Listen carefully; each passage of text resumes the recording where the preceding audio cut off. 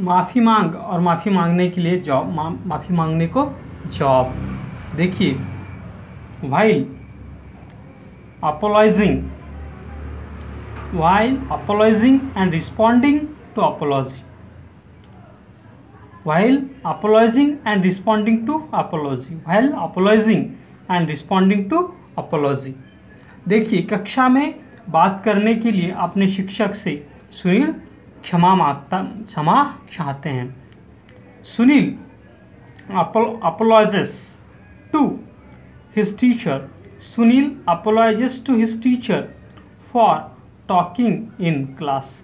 Sunil apologizes to his teacher for talking in class. Sunil apologizes to his teacher for talking in class.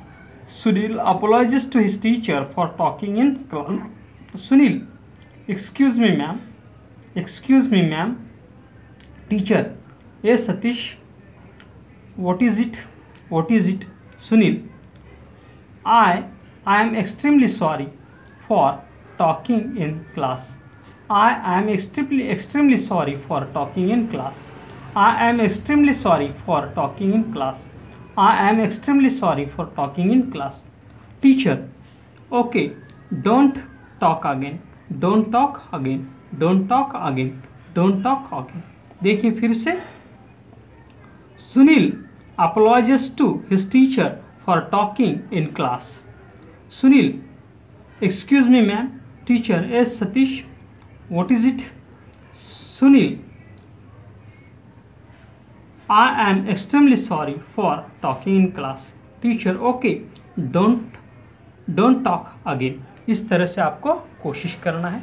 ये एक apology, उसके नीचे राहुल की दूसरी एक अपोलॉजी है, उससे भी हम अंग्रेजी में बनाते हैं। देखिए, कृपया कक्षा में हाजिर न रहने के लिए मुझे माफ़ कर दो, राहुल कहता है।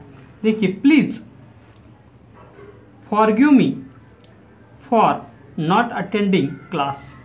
Forgive me for not attending class. Forgive me for not attending class. I had to go to dentist yesterday. I had to go to dentist yesterday. I had to go to dentist yesterday. I had to go to dentist yesterday. शिक्षक, okay. शिक्षक, okay.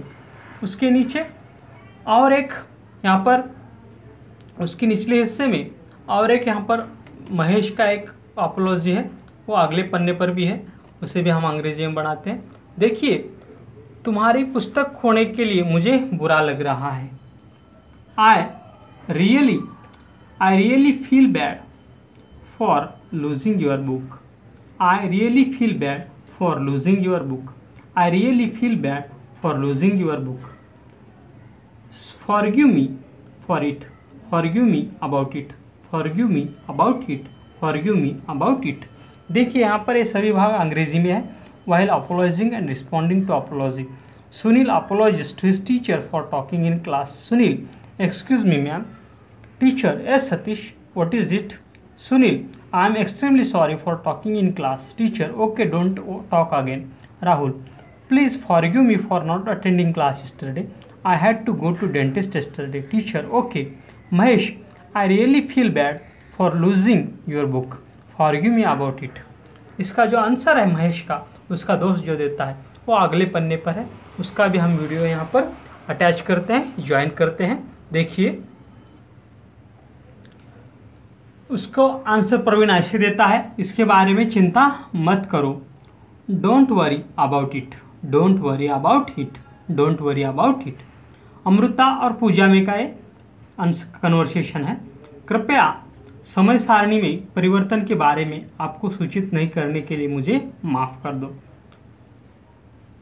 Forgive me for not informing you about the changes in the timetable. Forgive me for not informing you about the changes in the timetable. Please forgive me for not informing you about the changes in the timetable. Please forgive me for not informing you about the changes in the timetable. Pooja, it's okay. Don't think about it. Don't think about it. Don't think about it. इस तरह से हमें अपनी कोशिश जारी रखनी है। देखिए हमारी जो किताब है speech challenge to speak English, ये 448 पन्नों वाली किताब है। इसके हर एक पन्ने को हम वीडियो फॉर्म में ट्रांसफ़र कर रहे हैं, इसलिए हमारे वीडियोस देखते रहिए, हमारा चैनल सब्सक्राइब कीजिए। आपके जो भी दोस्त अंग्रेजी बोलना सीखना चाहते हैं उन्हें भी जानकारी दीजिए कि वे भी हमारा चैनल सब्सक्राइब करें, वे भी हमारे वीडियोस देखते रहे। हमारा वीडियो देखने के लिए धन्यवाद। Thank you.